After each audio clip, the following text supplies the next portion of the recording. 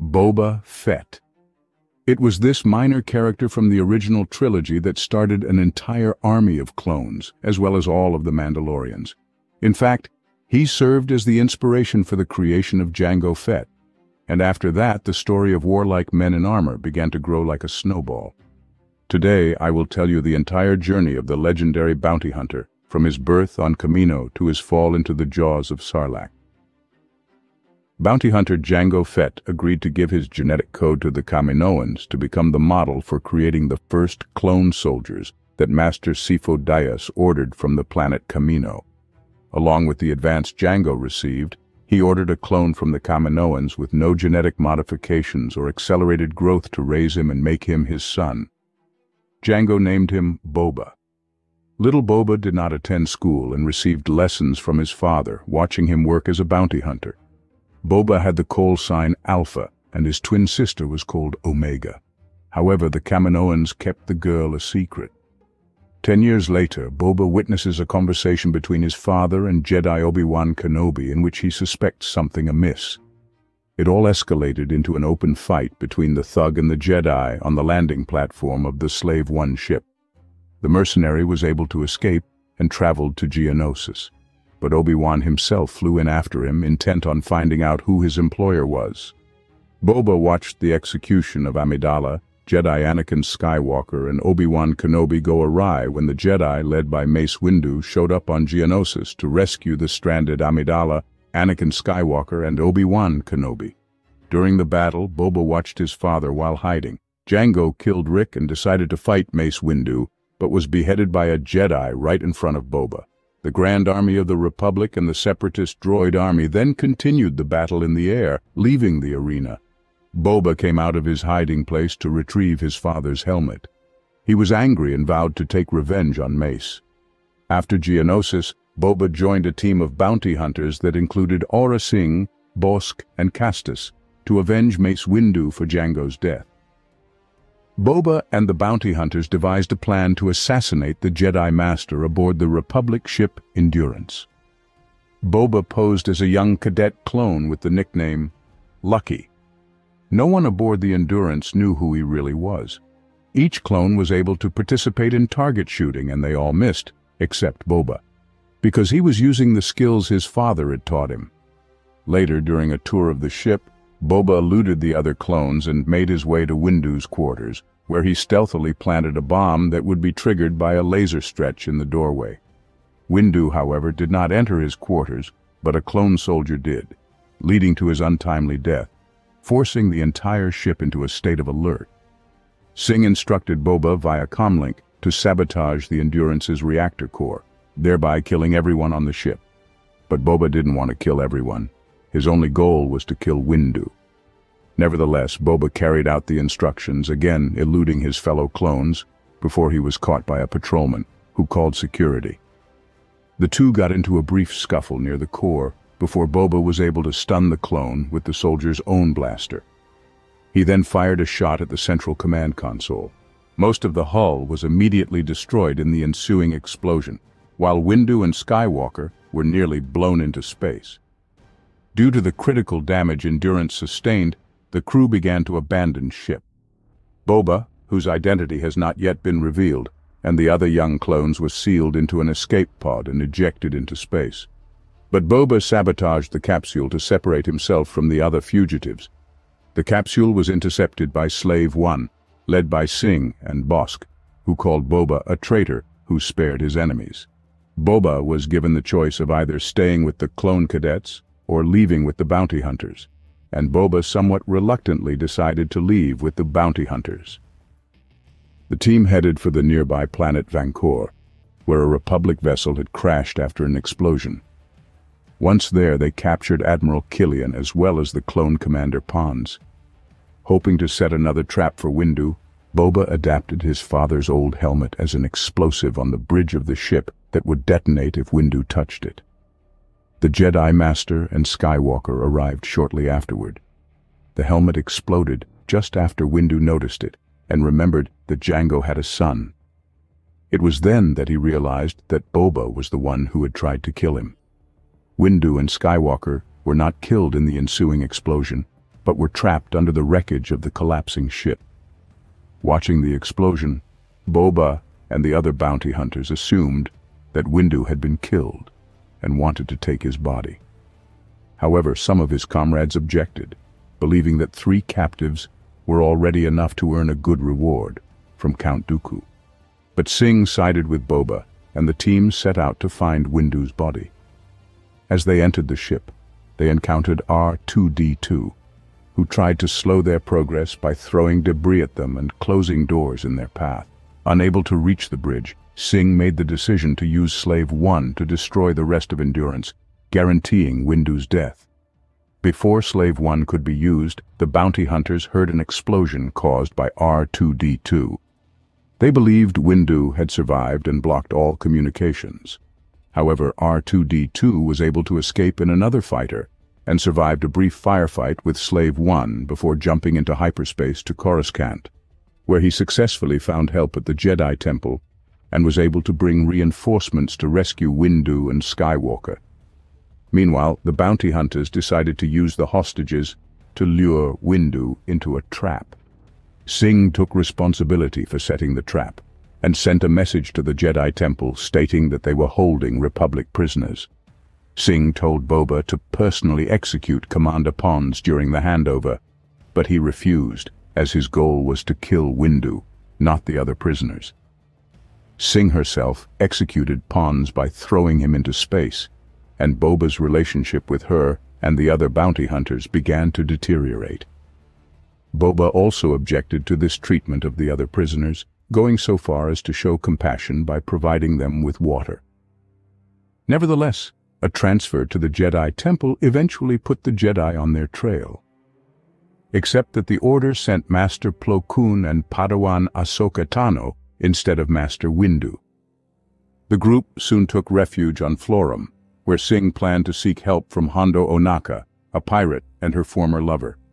Ohnaka refused to help her, but he wasn't about to stand in her way either. Castus contacted the bounty hunters on Coruscant and offered information about Boba and the others. Singh overheard his conversation and executed him, leaving Boba terrified as he began to realize that he had made a mistake by teaming up with the bounty hunters against Windu. Despite Castus's betrayal, it was his transfer to Coruscant that allowed the Jedi to locate Boba and the others on Florum.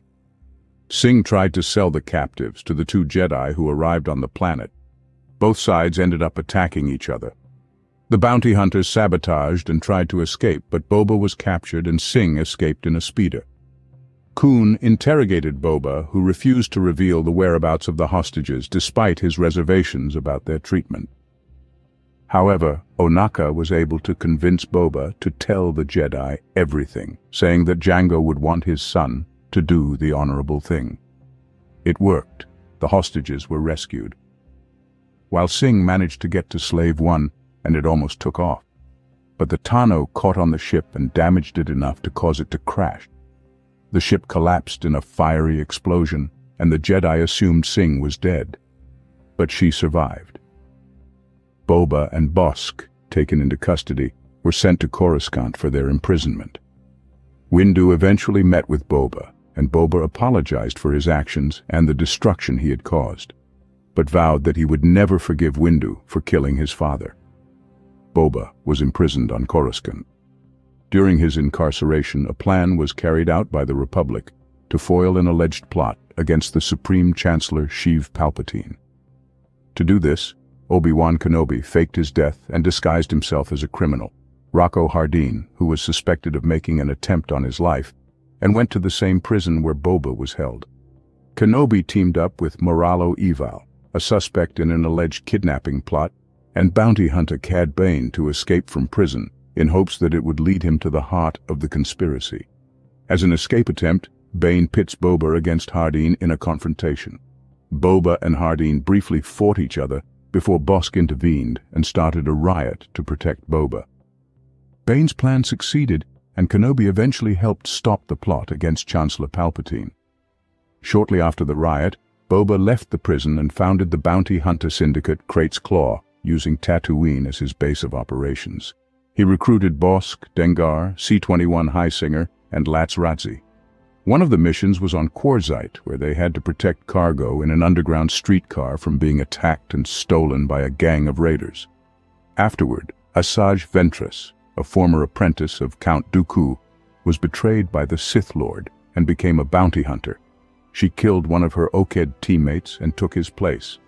The crew left Tatooine and traveled to an orbital station orbiting the planet, where they met with their employer, Major Rigoso, receiving the details of their assignment. The crew was to guard the contents of a chest being delivered by Otua Blank to the ruler of Quarzite by underground streetcar, as the planet's atmosphere made delivery by spaceship impossible.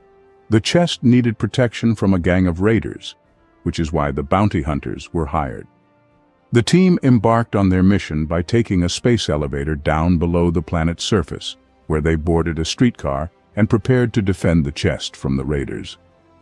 The raiders boarded the streetcar as it was moving and began killing the personnel. Most of the mercenaries were thrown outside. While fighting the raiders, Boba carelessly toppled a chest, exposing its contents. A girl named Pluma Sodi was trapped inside, kidnapped so she could marry Otua Blank against her will. The leader of the raiders, Crismo Sodi, was her brother trying to save his sister. Ventress and Boba began to argue. Ventress asked to stop the operation immediately and hand the girl over to her brother, because she was as much a victim as Ventress had been as a child. Boba, on the other hand, was determined to continue the operation. Ventress used the Force to strangle Boba, preventing him from completing the mission. As soon as the streetcar arrived at its destination, Ventress handed the chest to Blank and demanded the reward, setting sail before the ruler could discover the contents of the chest. It turned out to contain a bound and angry Boba. Ventress released Pluma to her brother and regrouped with the other bounty hunters, paying them their share of the bounty. Despite his failure, Boba continued to run a successful bounty hunter syndicate based on Coruscant and Tatooine. In the later years of the Clone Wars, Boba was approached by Jedi Quinlan Vos when he frequented one of the bars on Coruscant. Quinlan Vos was interested in tracking down the former Sith who made the assassination attempt on Count Dooku and wanted to work with Ventress. Using Boba's information, Vos traveled to Pantora, where he met with Ventress. After several bounty hunting missions together, Vos revealed his true mission to Ventress, who agreed to train him in the ways of the dark side of the Force. When Vos's attempt failed, Ventress approached Boba again at Chalmun's Cantina on Tatooine in hopes of enlisting his syndicate to rescue her new partner turned lover. Although initially cool about it, Boba and his fellow bounty hunters later accepted the job from Ventress after she offered to pay 250,000 credits up front. Satisfied, Boba and his allies joined the mission to rescue Vos. However, Dooku defeated Fett and his fellow bounty hunters with relative ease, and Ventress's attempt to save Vos ended in failure. Defeated but alive, Boba and his team retreated. Boba was able to reclaim his father's armor and ship, and then immersed himself entirely in the work of a thug, carrying out the most brutal orders. Boba quickly realized that working for Jabba the Hutt was the most lucrative, so he settled under his wing and tolerated the vile Hutt for a huge fee. It may seem like Boba Fett is as noble a warrior as Din Djarin, but that's not the case. Sure, Boba has a certain set of principles that he always adheres to. He has his own code of honor. However, behind the screen of a little nobility, Boba is a very brutal bounty hunter that has constantly taken on the most horrible contracts, collaborating with the Imperials on numerous occasions. Boba led the mission to attack Kamino, after the Kaminoans decided to rebel against the Imperial regime, from where he stole the clones' genetic material and gave it to Vader. He actively cooperated with Vader in an attempt to capture Han Solo. It ended with Boba Fett falling into Sarlacc's jaws during the show execution of Luke and his friends on Tatooine, long presumed dead. But it's not. Anyone would have died inside the monster, but not Boba Fett. Boba managed to escape, but lost all his equipment and wandered the Tatooine deserts for a long time trying to survive. For the most part, he adapted to the life of a Tusken. The Gaddarfee stick, the sacred weapon of the Tuskens, and their rifle, which Boba had, were probably given to him after killing one of the natives, as they never part with them. Boba made a deal with Din Djarin, protection for Grogu in exchange for his lost armor. However, Moff Gideon arrived on Typhon and sent 4 dark troopers to retrieve Grogu. After picking up his armor from Razor Crest, Fett explained to Djarin that it had once belonged to his father, who was a Mandalorian foundling, and therefore rightfully belonged to him. As a token of Djarin gratitude, Fett and Fennec Shand agreed to help rescue Grogu. When Boba had fulfilled all his obligations to Djarin, he stopped playing the role of a noble warrior and decided to take up a new business, finishing off Bib Fortuna in cold blood in Jabba's palace, taking his place. Such has been Boba Fett's long journey in the Star Wars universe.